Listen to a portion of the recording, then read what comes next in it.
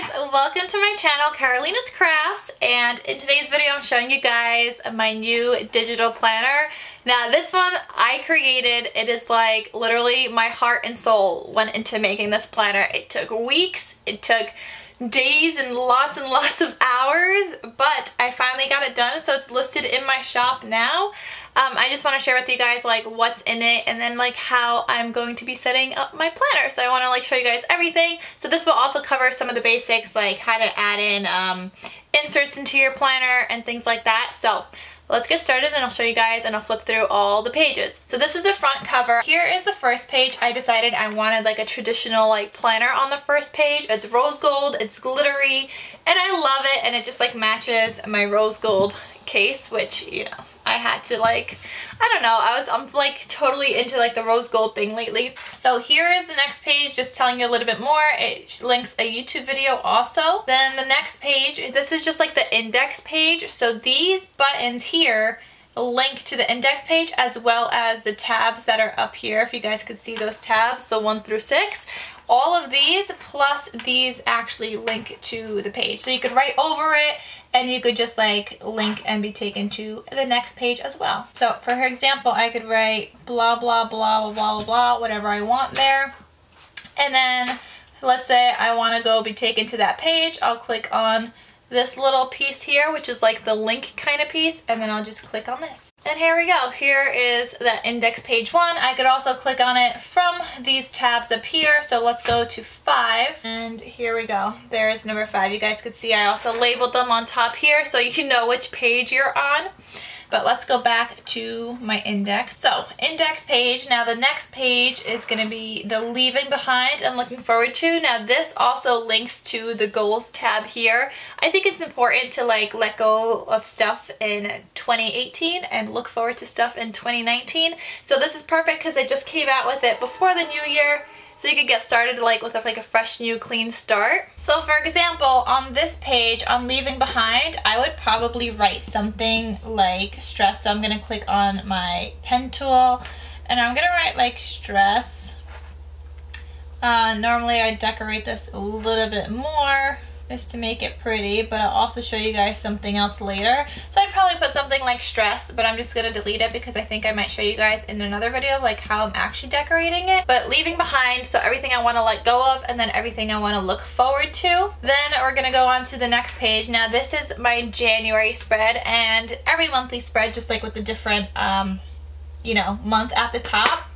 Here, you guys could see, I'm going to zoom in to show you guys, but it says January in like a pretty script font. It has days from Sunday to Saturday. Here on this side you have like a this month section, so you could put in a quote here. You could put on like what you want to get done this month, like your monthly goal. You have a little to-do list for that month when it's not specific to a certain day, and then obviously you guys could see here all the little circles are undated, so you could fill it in with whatever. Which, by the way, also I didn't talk about this yet, but look at the spiral on the planner. I think it's just so pretty, and it traditionally like looks like a planner, which I love that. Next page you have your monthly goals. So here you would write your January goals, what you want to accomplish, whether you want to make a certain amount of money, whether you want to gain more followers on Instagram, and like any kind of goals you guys could write here. And if you guys could see, this is all like a dot grid background to help you write in straighter lines. And then on this side you have birthdays, events, because I like a birthdays page and an events page in my planner specifically. Like sometimes I just like to fill this out ahead of time and not actually fill out the monthly calendar just yet. But I could always look back at this. With these balloons, I was thinking people could write in the birthdays here. So who's the birthday in January? Ooh, my brother. Okay. So I would write the 16th and I would write my brother's name, and that is his birthday. I'd probably want to do that in different colors or something possibly. I'm not really sure. And then down on this list, you would write down like any certain events if they're like planned ahead of time, if you don't want to put in the monthly calendar. So you could just write them in here. It goes through the days. This one is 1 through 31 for January because there's 31 days in January. So just like something like that. And I thought that was like super cute and like creative with like the balloons and stuff for a birthday. The next page is just a blank page. Well, I actually switched it up already in my planner. It starts off with a dot grid, then lined, and then blank. But, so blank page, then we have the dot grid page, then you have a lined page. So you could duplicate these as you want if you wanted more lined pages, if you wanted more blank pages or dot grid pages after every month. So I did them after every month only because, I don't know if you guys noticed, but when I go to January, my tabs flip over as if like a divider in a planner.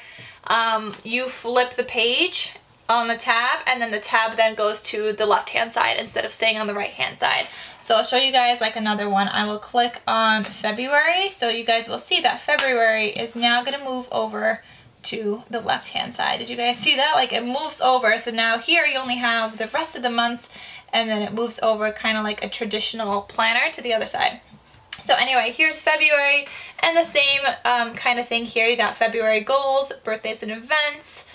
You're also going to have your dot grid page, your lined page, and your blank page as well. So I could go through all of these and show you guys, but it's pretty it's pretty much the same thing the whole entire time until we get to the last page. So let me fast forward to December. So December, I started filling out my calendar already.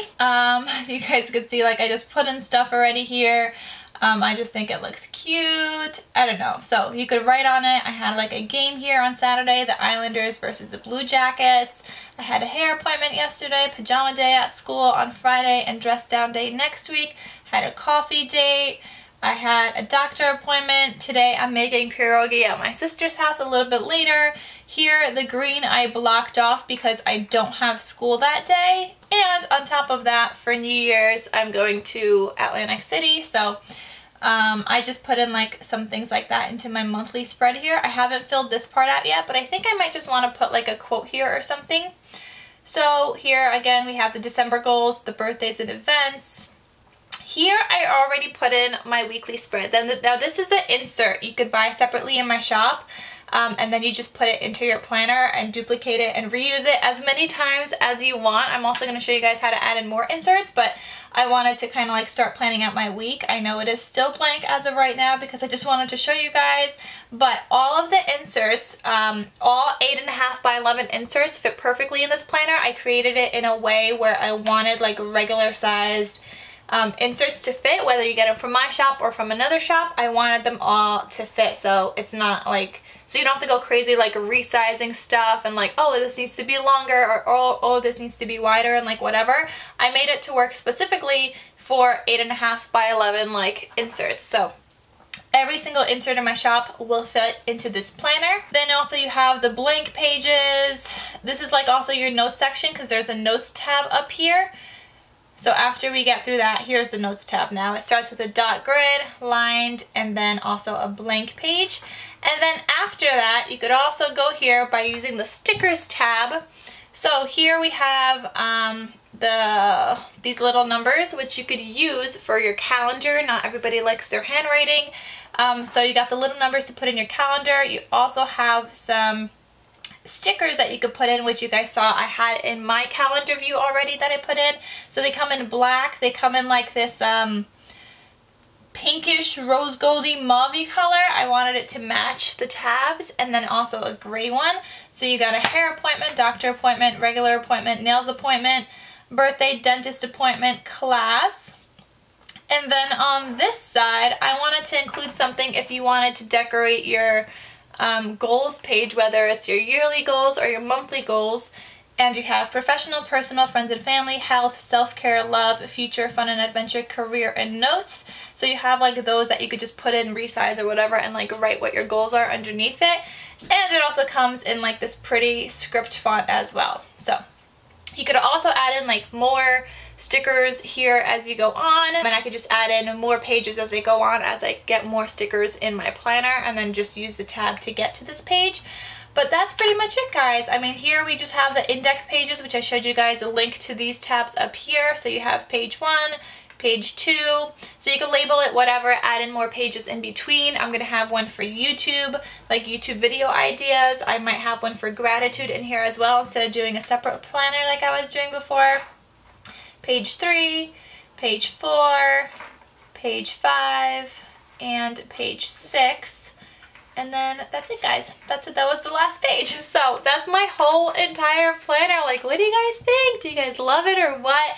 I love it so much, and I just want to set it up now. So let's set up my planner. I don't know if we still got time, but maybe we still got some time. But I just want to like set it up and get to planning. So let me add in some more like tracker stuff and things that I want in my planner. First, to make some room for some trackers, I'm gonna go into my thumbnail view. Now this is like all the pages that I have in my planner. I have like my weekly page here. Oh, here, you just drag it and drop it. So here I want to have like my meal plan and grocery list. So then I'm gonna have my weekly. I also want to put in a habit tracker, so let me just duplicate some of these pages. So I just click on it, I click edit, I click on the page, and then down here is copy, so I click copy. And then I'm going to click done, and then this plus icon here, so plus, and then you get like a plus in between all these pages. So I need my habit tracker as well for my month. And so habit tracker, grocery list I think is next. And then a weekly planner page. So I'm going to show you guys how to put in my grocery list and things like that. Let me see if I have the photos on my thing here. I think I might have gotten rid of them. And I need my savings tracker. I forgot about my savings tracker. I gotta make some more pages for that. 1 second, guys. Alright, so I have my goals page here. I just duplicated one of the goals pages, and I'm gonna add in my savings tracker here just to show you guys what I'm doing. I know I have like a lot of tabs and stuff open right now. OMG, I just have so many things, and YouTube editing, like I just do like a lot of things at once. But to show you guys, let's get to this. This is my Finder window and a second Finder window. So I'm going to pull up all of my documents that I want to transfer to my iPad on this little screen here. And then on this one, I'm going to click on AirDrop so I could AirDrop them to my iPad. I could just drag and drop them. So let me look up my files. I need my savings tracker. Alright, so I need these 2 pages. Again, I'm gonna try to be going for 20K next year. Now these connect, if you guys could see. So I will put both of those, send them to my iPad. Just highlight them and drag and drop them.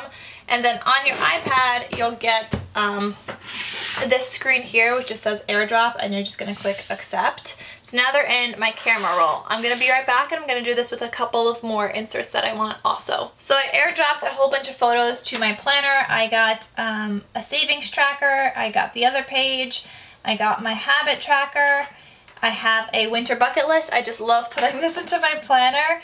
I have books I have read, this book log sheet that I like to use, and I think that's it. So let's go back to my planner. Here, like I said, I'm putting in my savings tracker. So I'm going to click this plus button up here.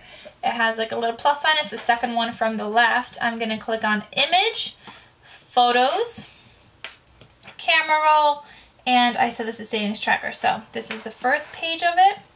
Like I said, these all fit perfectly, so I'm just going to resize this to, I mean, they fit perfectly, but you still have to like resize it, but at least the 8.5 by 11 fits. So here's the one page, and then just tap, and then it stays right there. And then I'm going to do the same thing and repeat those steps to get the second page of my savings tracker, which is going to go right here. And there we go. So there's my savings tracker. I'm also going to add this to like a highlight tab. I don't have a savings tracker up here. I can use it just like for one of my indexes if I wanted to put this in my index instead. But what I like to do is just go to my thumbnail kind of view. I'm going to click bookmark, and then I'm going to click the plus sign, and then I'm going to type in savings tracker. So then I can easily go to this page as well. So I'm going to click OK, and there's my savings tracker. Anytime I want to click on that, I could just go there and find my savings tracker. So now let's go back to my thumbnail view. We need to add in my habit tracker for December. So I wanted that to go on this page right here. So I have a blank page. I'm going to click image, photos, and then I'm going to add my habit tracker. Now, the only thing that's not from my shop is this habit tracker until I make my own. I just haven't had time to make my own. So this one is from Hustle Sanely, and I will have her shop linked down below. I'm just trying to get the sizing. So I'm going to tap, and then I'm going to add in the other page as well, and just resize this. I'm trying to get them to line up evenly. That's the hardest part, but once it's in here, you could just duplicate the page for all the months. All right, and tap, and there we go. Now I have my habit tracker as well. The next page, or wait, where did I want my book log? Hold on guys, I want my book log to be in the front as well. I'm gonna duplicate this page.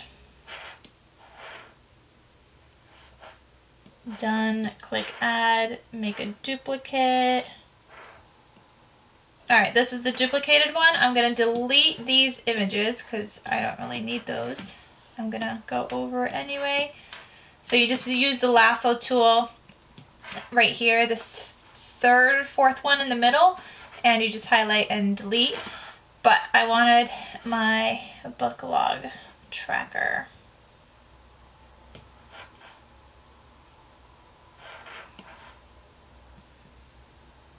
All right, there's my book log on this side. Okay, so I got my savings tracker, I got my book log, and I have some lined pages on this other side. So, and I also bookmarked it, so I have that done. So I decided on the other side of my book log, I'm gonna put in my winter bucket list. I don't know where else to put it right now. And I thought it would go there since I'm like tracking both something here, books I read, and here I get to cross off like what I did. And I could change out the tracker with every single like season that we're currently in. So I think that works perfectly fine as well. All right, I just also airdropped this meal plan thing that I wanted in my planner, and also this grocery list. So we're gonna add this to my planner. Go to my pages that I made. You guys could also delete any pages that you're not using. So there's 3 note pages after every month, but if you guys don't want to use those and you want to duplicate your own, you can. Because there is a lot of pages in this planner. Like I worked so hard in it, like I didn't want to miss anything. So that's why it's like that. But okay, I want my meal plan to go onto this page. So I'm gonna click the plus, I'm gonna click image, photos, camera roll. My weekly meal plan goes onto this side, and then I'm also going to add in my grocery list, and that goes on the other side. Now the good thing about digital planning is that when I'm at the grocery store, I don't need to take my whole planner with me because I could see everything from my phone. Which, by the way, I don't know if I mentioned it in this video, but this app is called Goodnotes. I will also have a link for it down below. But it's Goodnotes. It's about $8, and you just purchase it once, and then obviously you have it forever. But all right, so there's my weekly meal plan and my grocery list. Let me show you guys what it looks like on my phone. Here, I just wanted to show you guys the digital planner on my phone. So when I go grocery shopping, I just turn it, and I could see everything on my phone as well. I think I could also navigate through tabs. So let's go to December so I could show you guys my grocery list.